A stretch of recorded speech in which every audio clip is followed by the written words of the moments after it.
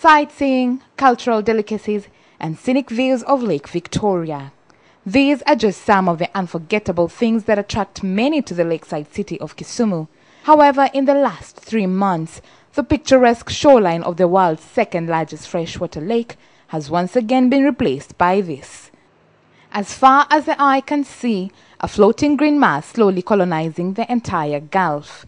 And what began as a recurrence of the dreaded hyacinth problem has now evolved into a blooming of different kinds of parasitic vegetation, all keen to stake their claim on the lake. Once the water hyacinth comes and fills in a place, the hippograss starts moving into the water hyacinth as a parasite. So it floats. Water hyacinth provides it with food. Studies show the regeneration of the hyacinth and the blooming of napier and hippograsses are in fact man-made.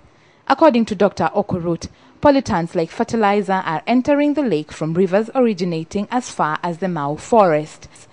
Couple that with uncontrollable winds towards the Gulf, government decision in the 1980s to construct a wall in the lake in the form of the Mbita Causeway, and what you have is a vegetation disaster. The need to open the Mbita clause so that the exchange of water from the main lake with the Nato-Minam Gulf is enhanced. However, the speed with which the weeds now regenerate is a worrying trend. What was originally a controllable problem continues to spell doom for many stakeholders.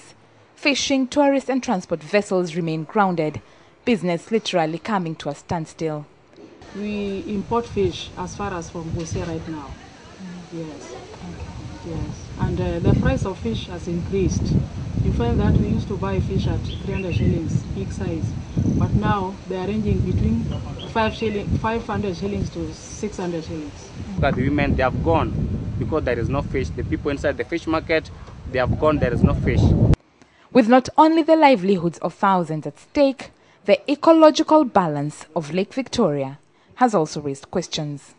Once there's low oxygen, tilapia can't live there. Experts say previous control methods for the hyacinth, such as weevils and human removal, are now grossly insufficient. And though there is criticism on some of the bodies charged with the mandate of dealing with the menace, the finger is still squarely pointed at the government.